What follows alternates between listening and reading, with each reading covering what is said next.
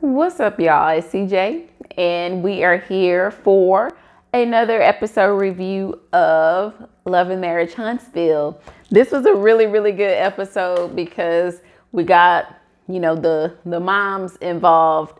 And when I say moms, I mean Miss Wanda, Miss Van, and Mama Holt. Like, all of them were involved in this episode. So I'm really excited to talk about it. But before we discuss anything, y'all go ahead and make sure to tap that like button and also subscribe. We need to get more subscribers, grow our family a little bit. I'm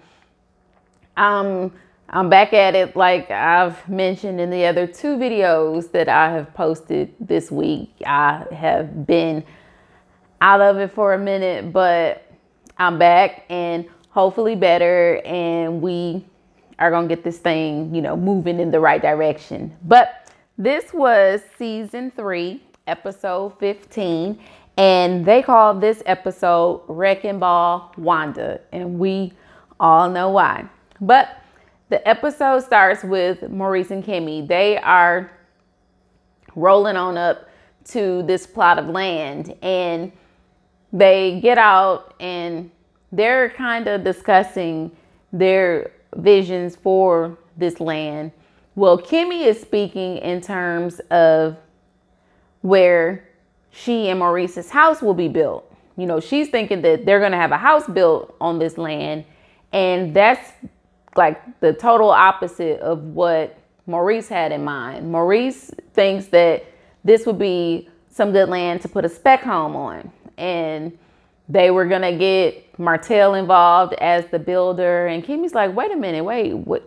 How? And, Uncle Mike was going to draw up the plans and XYZ. This was just going to be this big family affair. And so Kimmy's confused. She's like, okay, when were you going to discuss any of this with me? You just kind of bring me in on the back end, and it's just like, oh, this is your project, because she knows what will happen. She knows that Maurice will have all these plans for this project and they'll all get dumped on her.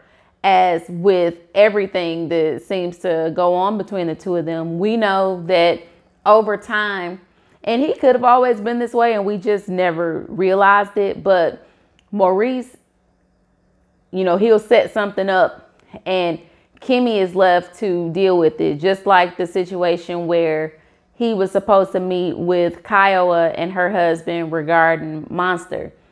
At first, Kimmy wasn't even a part of it. And then when Kimmy became a part of it, when she was made aware that she's going to be a part of this, Maurice left at the last minute and he didn't even, meet them or greet them to have this discussion. He wasn't there at all. So Kimmy is kind of used to him pulling this, but she's getting frustrated. And now she says that there is just like horrible, like, lack of communication between he and herself. Like, he doesn't, let her know stuff until the very end, and she's just kind of frustrated with it. But side note, something that really bothered me. Now, I have a nose piercing also, and mine is not like a stud, where like on the regular earrings where you have like the backing. They did it with the whole needle deal, and there's like a hook in the, what do they call these? I guess they call them studs. I'm not sure, but there's a hook in it and it's undetectable. Like, you can't see it. Like, no matter like what angle I hold my nose, you cannot see the gauge or whatnot. But Kimmy, it always looks like she has a booger in her nose. And I always have to remind myself, okay, she has a piercing, but I don't know if it has just turned around to where the gauge is facing outside of her nose, or if it's too long, or whatever the case may be. But I don't like it. And I know that production is not shit, because they would have told her, okay, we need to fix this, nose situation, because on film, it looks like you have a booger in your nose. And we know that's not the case, but I mean, I'm sure everybody's eyes are just like glued to that nose ring the entire time, because it's so distracting. See, I just spent like almost 2 minutes talking about it. But anyway, in her confessional, you don't see it. So I'm guessing she just decided to not wear it or what. But yeah, I was kind of mad about that. But next we see Martell. Martell goes to see his mom, or I don't know if they're at her house or at his house. But anyway, they're at a house and they're getting baby girl's hair together. What they call her, I think they call her Sugar Mama. They're getting her hair together. And Martell mentions, in his confessional that he feels like hair combing is a woman's job. Like a man shouldn't be combing a child's hair. And here he is with this, I guess, chauvinistic attitude, or this sexism or whatever it is.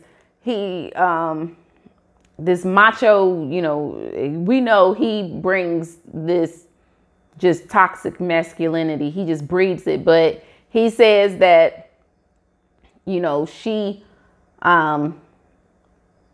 going to have to learn. He's a single dad at this point. He has to learn how to do her hair. And he just really he turned me all the way off with that comment. But he sits down with his mom and he mentions to her the possibility of, seeking counseling with everything that has gone on. He feels like he could stand to talk to somebody because he's not sure if he's dealing with depression or whatnot. We know that seems to be the theme of the past few episodes, the men and whether or not they are depressed. And his mom feeds into this stigma that we have in the Black community about, us not needing to see doctors. She's like, you don't need to see no doctor.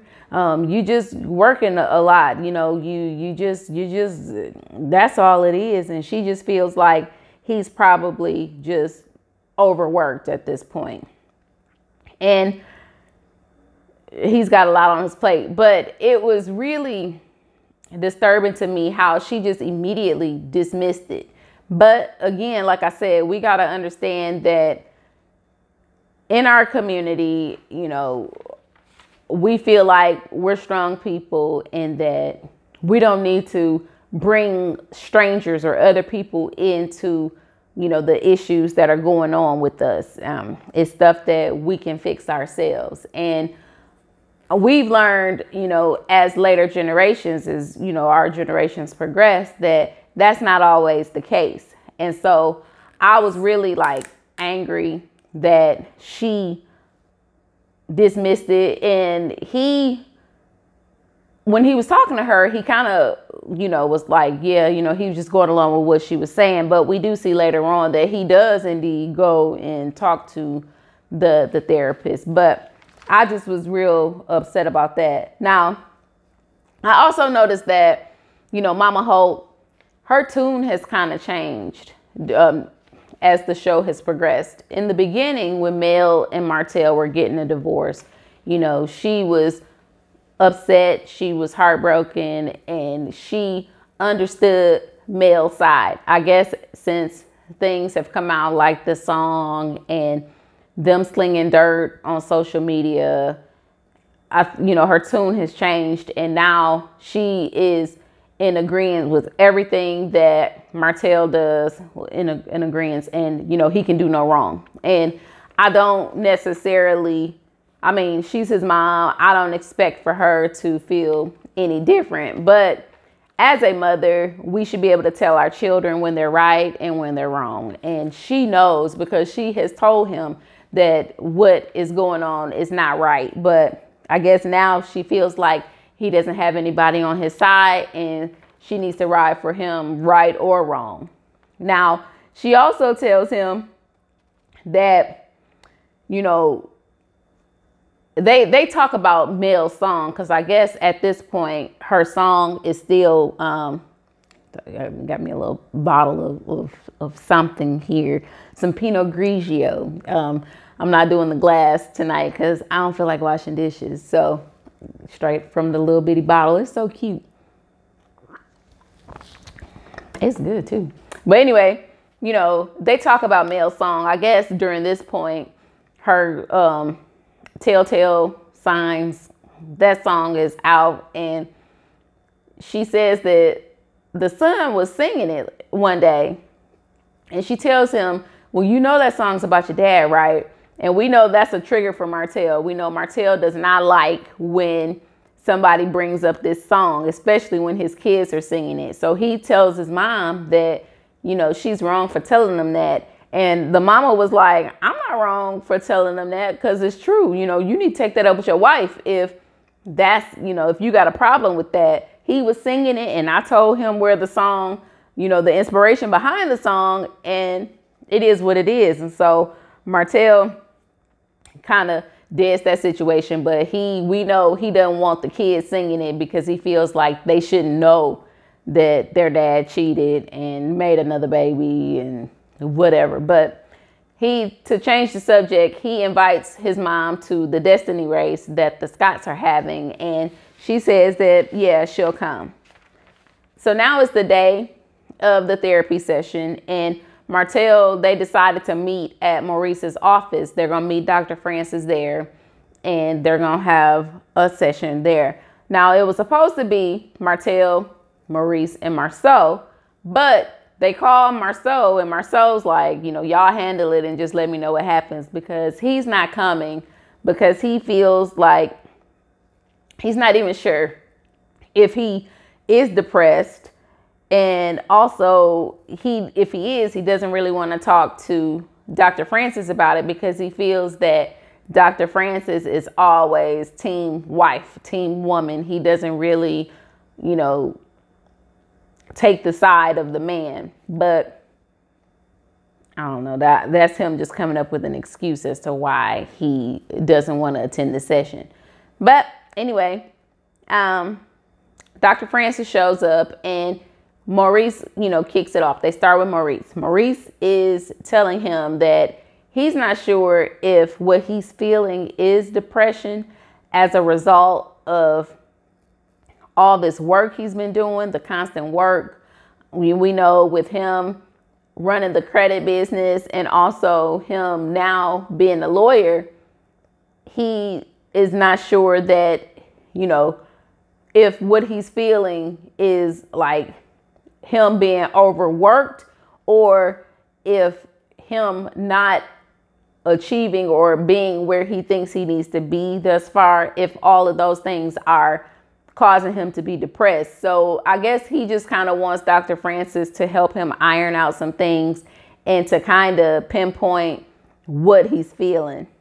Now, Dr. Francis, in listening to what Maurice said, he told Maurice that he basically has two wives. You know, he's got Kimmy, his physical wife, and then he's got his job, which is like, you know, his metaphoric wife.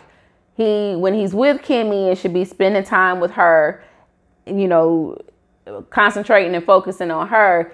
You know, at the same time, he's wondering, you know, is my other baby gonna call? You know, is the business gonna call? What he could be doing. He's wondering what's happening with the business and everything. Like, he is cheating, you know, on her. And this is all metaphoric, but he's cheating on her with his work. And eventually it's going to become a problem because she requires time. You know, she wants to take vacations. They want to do stuff together. But he says, you know, he doesn't even go on vacation because he's always working. And I think both him and Marceau have this same problem.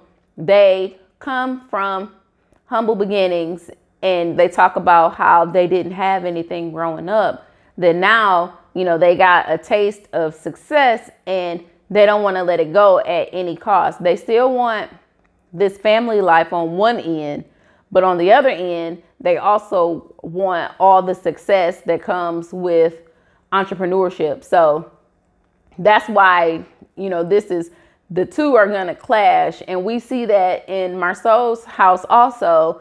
Letitia is very frustrated because he puts more into work than he does with her and the children. And Kimmy, even though they're newly married or, you know, have been married for less time, she is starting to feel like, okay, I'm kind of coming second to everything else that Maurice has going on. So he's going to have to learn to compromise. He's going to have to learn to balance these two things, because Kimmy doesn't seem like she'll stay around forever and take it, but he's going to have to come up with something.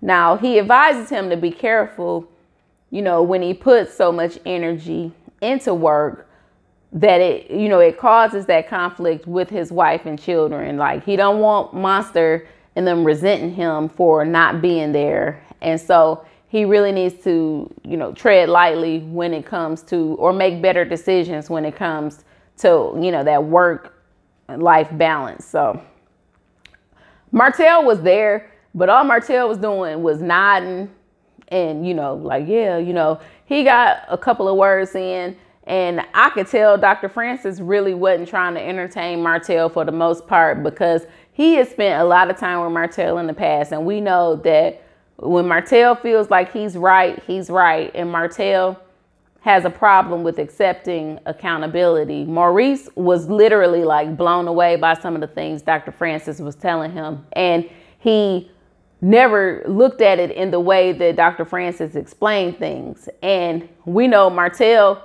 will argue that man down to the ground. And I think Dr. Francis knows that also. So he didn't put as much energy into Martell as he did with Maurice, because Maurice, from what he's seen, you know, seems to be a little more receptive to what he's putting down. So that was the end of their little session. Now, it's the day of the Destiny race, and Marceau is there, and he explains the purpose of this race.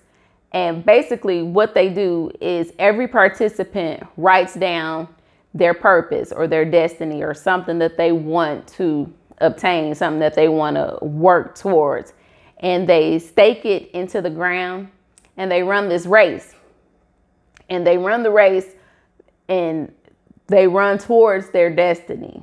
And when they cross the finish line or whatnot, that is supposed to, I guess, mentally put them in a place to obtain that goal, obtain that destiny that they have written for themselves. So I think it's really cute. Now, we see Martell, he shows up late. He shows up with his mom. He says that his mom, you know, she tried not to come. She said she wasn't going to come, but I guess he convinced her to come. And so she showed up. I don't know why that hindered him from showing up on time, because mama wasn't coming, but I guess trying to talk her into coming wasted a lot of time, and she did eventually show up. Now, he says that it feels good to be in this environment because he's got his mom there, Melody's mom is there, along with the kids and Melody, all of them being in one space at the same time. He says that it's a good feeling. I don't know why, because y'all argue every time y'all get together. But if he says it feels good, then we're going to go ahead and roll with that. Now, this race was funny. Like, you see Tiffany and Mel walking. And when I say walking, I mean walking. They come rounding the bend, you know, they're one of the first people finish, and everybody's like, nah, no. They didn't beat all of these people who have been running. And here they come, you know, rounding the bend, coming on in, and they're like two of the first to finish. And so Kimmy was like, nah, something ain't right. And so everybody's convinced that, yeah, they done cheated. And so Tiffany does tell us, you know, that we didn't cheat, you know, we put in the same amount of work. We just worked a little smarter. And that's just code for, yeah, we cut through a side street somewhere around up in there, and we got here before everybody else. But them two wenches got up in there and cheated. It was hilarious though. But the funniest part to me was you see Destiny coming up on the finish line. She's like a little ways away. And then you see Letitia behind her. Now, Letitia was behind her, and she wasn't going to let Destiny beat her. She got to run it. It was just so funny to see the two of them racing to this finish line. I don't know why I got such a big kiki out of that, but it was too funny. And Letitia did pass her and finished before her. So I know she felt good to know she finished before somebody. So the Scotts, they give, the little finishing speech at the end. Thanks everybody for coming. And the event was a success. So now we get where they're all in their little groups standing around talking. And Tiffany basically wants to know, why Martell and Mel got to arguing at their anniversary event last week at the baseball field. And if, this is going to be a thing every time they get together, are y'all going to argue every time we get together? And so Martell goes to give some cockamamie story, and Destiny tries to throw her 2 cents in, and she tries to explain to Martell why they always get into an argument and whatever. And Mama Holt was feeling some kind of way for Destiny coming at her son. So she tells Destiny, to kind of pipe down, you don't need to be in this. You were married to him. What goes on between him and Melody is between him and Melody. It don't got nothing to do with you. And so I guess Destiny referred to her as his bodyguard or something. And she was like, I ain't his bodyguard. I'm his mama. And so she was like, well, his mom, that's his bodyguard. And so Martell was feeling kind of, good that somebody was there standing up for him. And he didn't have a word to say because his mom was there fighting his battles. And the whole time, Melody didn't say a word. Melody knows when to be quiet. And she knew that this was one of those instances where she just needed to hush. So she just sat there and looked. Her kids were there too, and I'm sure she didn't want to get to arguing around them and her mama and everybody else. So she played it smart. So then we see the ex-mother-in-laws, Miss Van and Miss Holt. They get together and they hug and say how they need to get together soon because they always get together with the kids. I guess that's their thing. They're still cordial to one another. They don't have any problems. They, what happened with their children is unfortunate, but the two of them try to maintain a relationship, especially since they share grandchildren. And so Miss Wanda walks up and she's speaking to everybody, and Mama Holt is not with the mess. So she immediately dismisses herself. She gets out of town. She was like, you know what? I don't do drama. I don't do mess. And she knows that Miss Wanda has mess written all over her forehead, her face, her cheekbones, and that French roll that was on top of her head is written everywhere. So she dismissed herself. She excused herself from the conversation, exited stage left and right, and got on down. So now it's just Miss Van, who is Melody's mom, and Miss Wanda. Now, Miss Wanda goes into talking about how she told Melody that she and Martell need to get back together. And Miss Van stops her right there. She was like, hold on. This is mighty crazy of you to say, considering the stuff that you do and say on social media. You don't seem like you want them to reconcile. And plus, they're grown and that's their decision. Nobody can tell them what they need to do.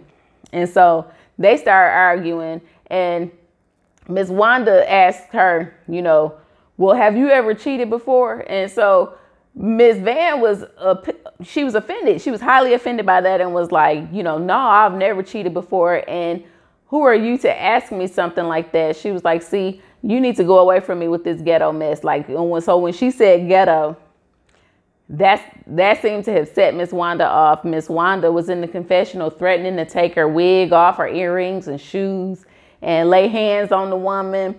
And so they get to bickering back and forth. And so it's to the point where the daughters have to step in now. So Letitia and Melody both come, and they're trying to calm their moms down because Miss Wanda is getting turned up. She's ready to go. And you got Miss Van, who's not backing down either. So the two of them are kind of going back and forth with one another. And Miss Wanda tells Letitia, well, she hears Miss Van say, you know, she is being extremely ghetto and I'm not with this. And so that triggers Letitia also, because we know the whole ordeal, that the problem that Letitia had with Marceau referring to her as being from the other side of the tracks. She does not like when people refer to her in that less than or condescending kind of, you know, description, because just because she grew up in Bessemer, Alabama. I've never been to Bessemer and I don't know what it's like, but she makes it seem like it's just such a bad place. And she gets offended when people throw her upbringing up in her face. I mean, you're not there anymore. You're very successful. You are, you know, you're smart. You have degrees, multiple degrees, and